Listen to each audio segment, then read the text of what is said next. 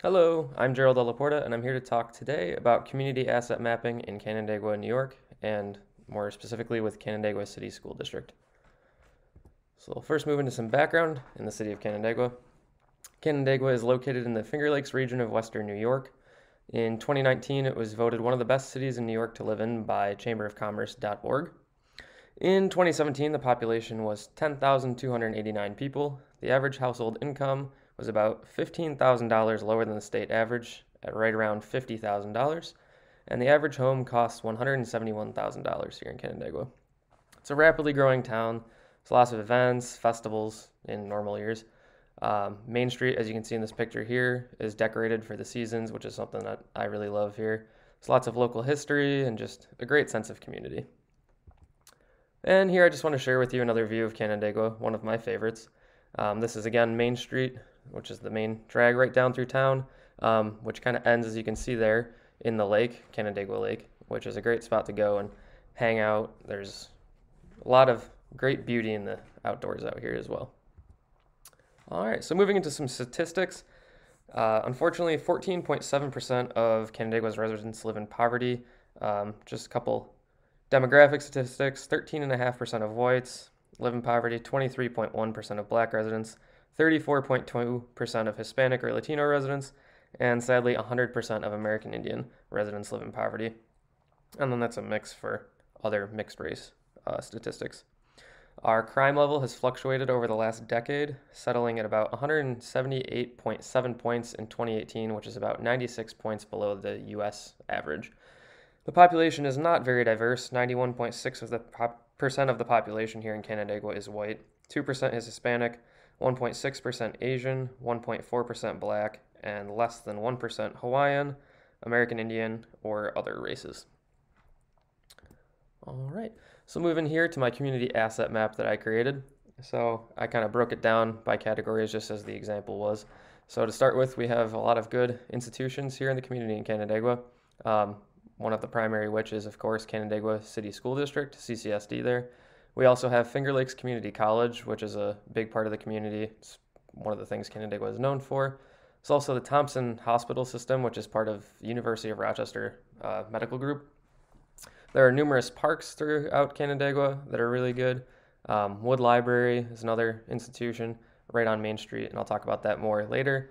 They also have lots and lots of great local businesses, many of them right up and down Main Street. There's restaurants, little stores, novelty shops, things of that nature.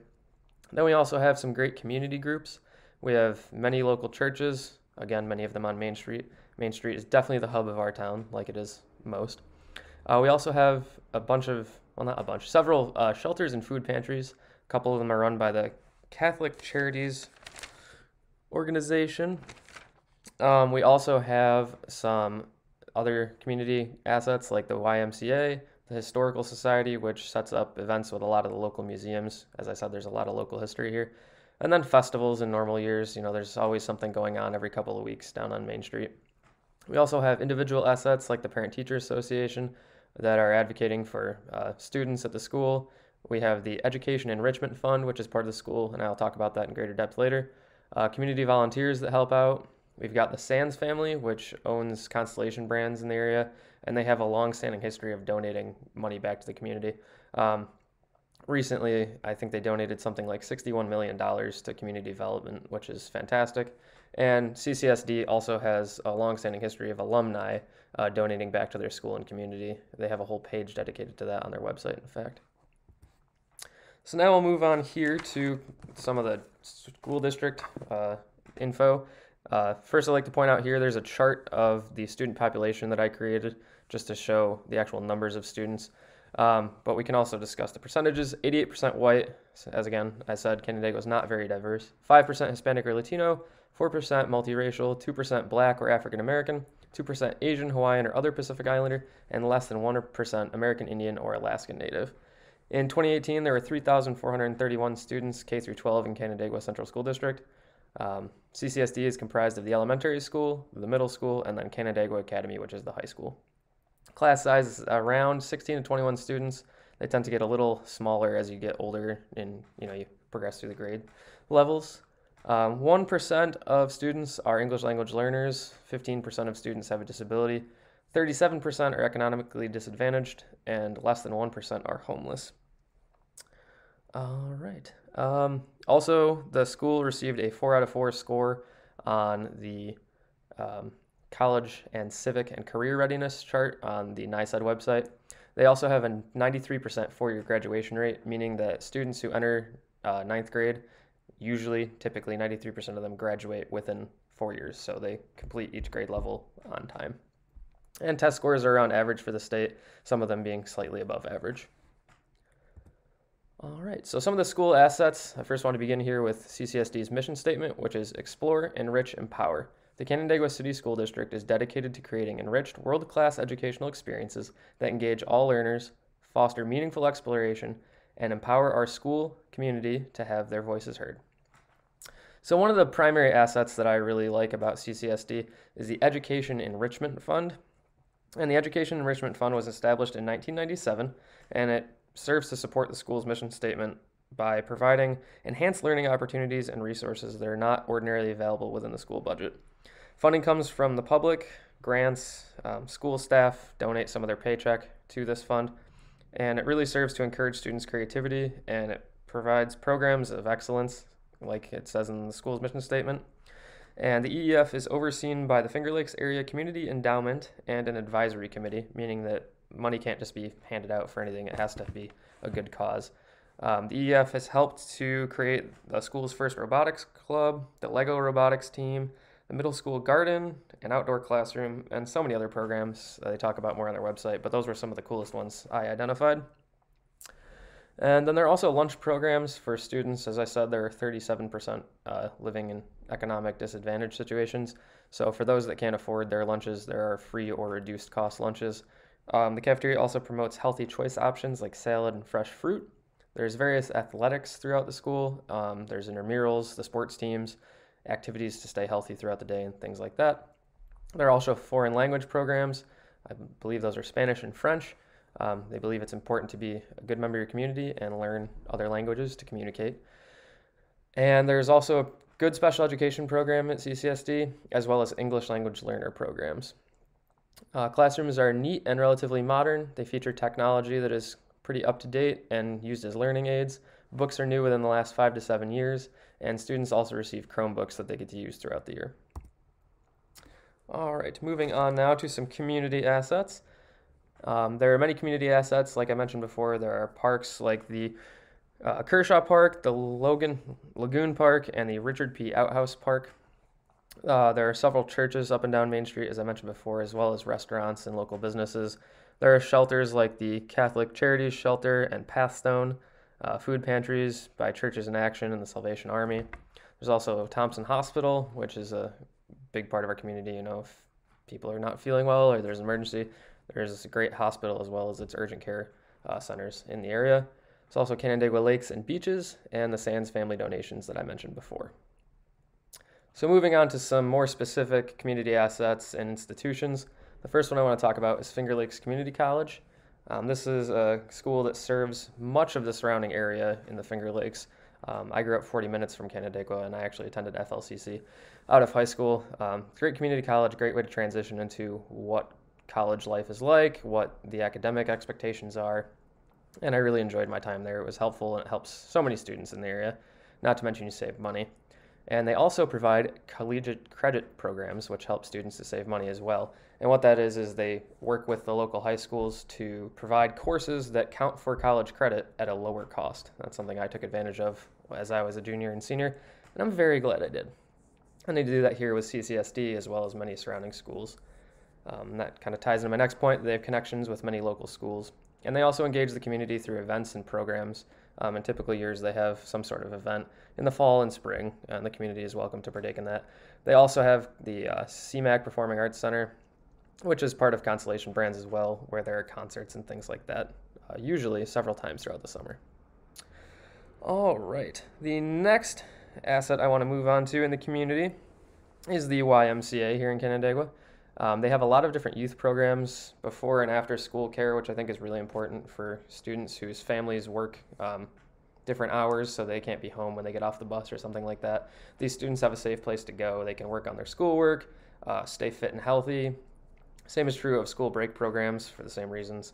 There's also the YMCA Learning Center, which was brought about in light of the COVID-19 pandemic. The YMCA recognized that not every student has access to the internet. Not every student is going to do well with remote learning, and recognizing the fact as well that there are days that students will miss learning if they're not necessarily having those remote learning situations or face-to-face classes. So they can come to the YMCA Learning Center and get a supplemental education there. It's run by certified teachers and teacher aides, which is really cool. There's also youth swimming for fitness. There's summer camps as well. There's connections to the community for because there's programs for people of all ages, elderly. There's a lot of focus on maintaining health. Next, I want to talk about the Wood Library. The Wood Library is another really cool asset in the community. They're located right in the heart of Main Street, and it's a safe place, again, where everyone in the community can go. But particularly for children of all ages, they can go there for the same reasons I mentioned with the YMCA. There's a safe place for them to stay, come and do homework and things like that if no one's at home and they might be a little too young to be home on their own. For the youth, and particularly ages 5th grade and below, there's a variety of reading programs available. One that I think is kind of cool right now is there's a virtual bedtime story program where students can turn in, I think it's at 8 o'clock at night, and one of the librarians there reads a bedtime story to them. I think that's very neat in light of everything going on right now. It's a bit of positivity. There's also crafts and toys for kids to explore and learn with. While they're there, as you can see, the mission statement of CCSD really holds true throughout the community, as well as the YMCA and Wood Library and FLCC. They're all working together to facilitate better learning for our students in the community. There's also the teen scene, which I think supports this mission statement very well. The teen scene offers a safe place for teens to come and study. There's a reference librarian there who specializes in helping teenage students. They can come for help with projects, with research. If they're just trying to find a good book to read, there's a lot to offer there. They can also just have a nice, safe place to hang out with friends, come and blow off steam, and they're there in a safe place. Their parents know where they are. It's just a good situation. It's also the Teen Advisory Board, which I think is really cool. The library sets that up where teens can advocate for them and their fellow peers for better programs or different programs at the library, and it gives them a chance to experience what it's like to be on a committee, what it's like to work together to develop positive change for yourself and your community, which is really cool a good way for students to connect back. And there's many resources for the community as a whole. One that I think is cool is you can rent a fishing pole and tackle box and walk down to the lake and do some fishing if you're so inclined but don't have the equipment yourself. There's also free Wi-Fi. Let's see what else. Tech assistance. If you're not knowing how to use your Nook or your Kindle, you can go there and get some help. There's job help, computers, help with creating a resume, and other things, but those were the most pertinent ones I thought to mention. So now I just want to talk about coming together as a community as a whole. As you can see here, Canandaigua is a community with a lot to offer. We've got a very strong school district with lots of great programs, the athletics, the Education Enrichment Fund, great community resources like the Wood Library, FLCC, the YMCA, as well as the hospitals, the food pantries, and things like that. And the local institutions, the community institutions, the school, and the individual volunteers and things like that, they all come together to make this a great place to live. I've lived here for a little over a year now, and I can't imagine leaving. It's just such a tight-knit community with a lot of feeling of home. It just feels right, and I think part of that is reflected in this presentation, just showing all the different great things there are here in Canandaigua, how they all fit together. And CCSD is a school that I could definitely see myself teaching at and being a great part of this community for a long time to come. Well, thank you so much, and I hope you enjoyed this presentation, and have a great and happy and safe holiday. Bye.